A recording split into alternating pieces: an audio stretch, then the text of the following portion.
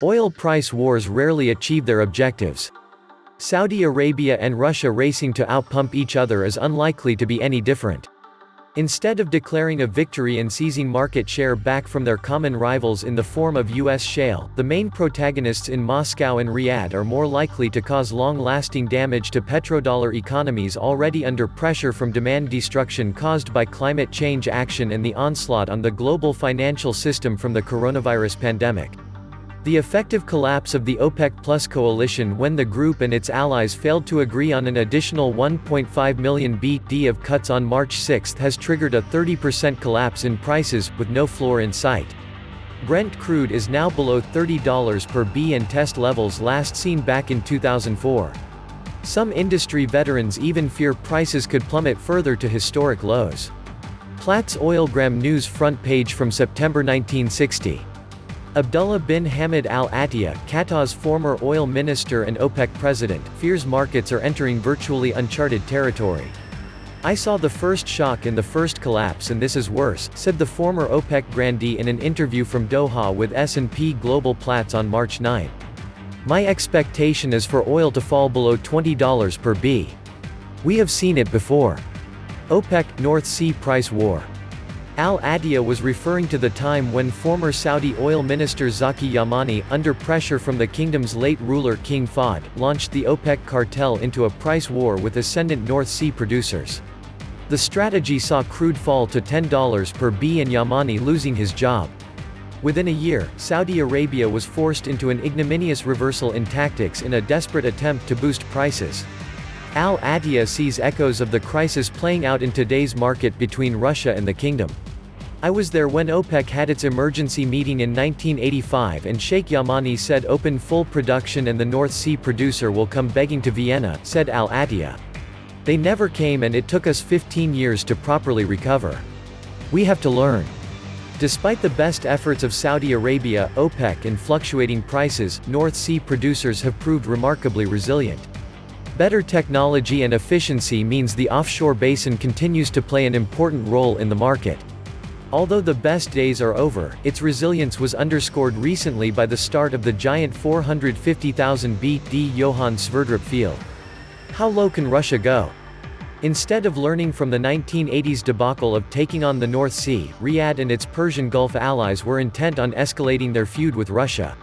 The kingdom heavily discounted its official selling prices to Asia and signaled it would push sustainable capacity up to 13 million BD.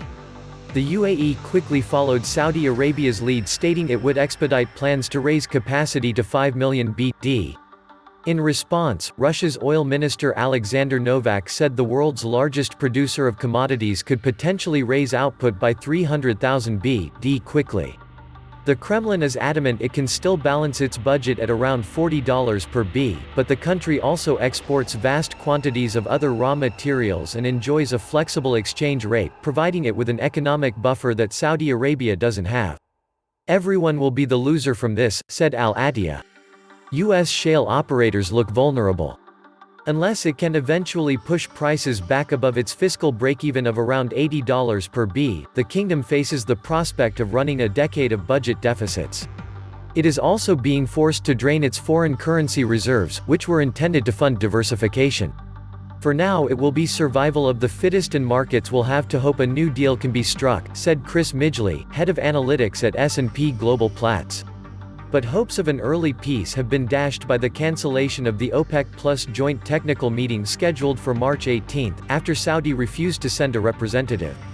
Despite their differences, both Saudi and Russia have a mutual interest in seeing the current collapse in prices damage U.S. shale producers.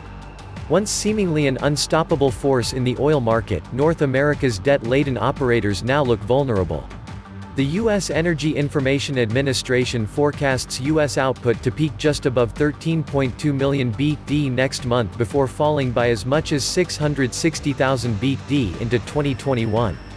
Texas oil barons are spooked. Fracking tycoon and executive chairman of Bakken driller Continental, Harold Hamm has accused Saudi Arabia of dumping its crude on the market to damage shale producers. Hamm's protests didn't fall on deaf ears in the White House. President Donald Trump announced late Friday the federal government will fill up the Strategic Petroleum Reserve to the top to help support the energy industry. Despite the presidential intervention, Ham and the entire industry are right to be concerned as the coronavirus pandemic destroys demand as airlines cancel flights and global trade seizes up. The International Energy Agency forecast on March 9 a full-year reduction in demand of 90,000 BD in 2020, the first annual fall since 2009. S&P Global Platts Analytics has revised down its 2020 demand growth forecast by over 1 million BD, from 1.33 million BD, to just 240,000 BD. 2020 is the worst year I have seen since I was born in 1952, warned Qataz al-Attiyah.